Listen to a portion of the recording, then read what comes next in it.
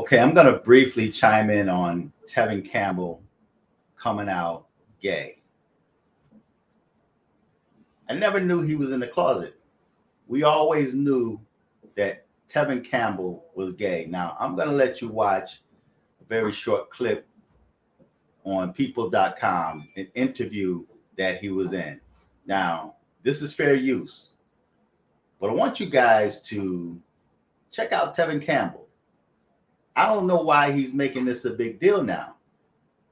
It was a very different time back then than we're in now. And I mean, the R&B industry was so different. And I mean, it's still a very heteronormative space. So how did that affect you? I know you were so young then, but as you got older in the industry, when you entered your teens, entered your 20s, how was that space for you? And when you were trying to just understand yourself, understand your own life, your loves, your sexuality, all of that? Well, I didn't start understanding those things until I got away from the business, until I left the business. Like I said, it was work. I didn't have time to process any of that. I knew my sexuality, but I didn't think of the representation that I didn't see in the business. I didn't think about those things. Yeah. When I came out to my family and my friends when I was about 19 or 20, that was it for me.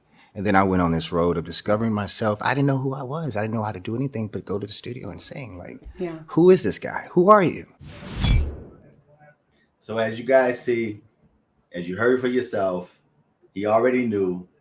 He came out when he was 19 years of age to his family and his friend. So why is this news? Why is this such a big thing to people now?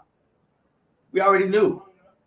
Even before he had this interview with People, fair use, we already knew the dude was gay when the little fella just came out. When he came out singing, we knew he was gay. So why is this a big deal?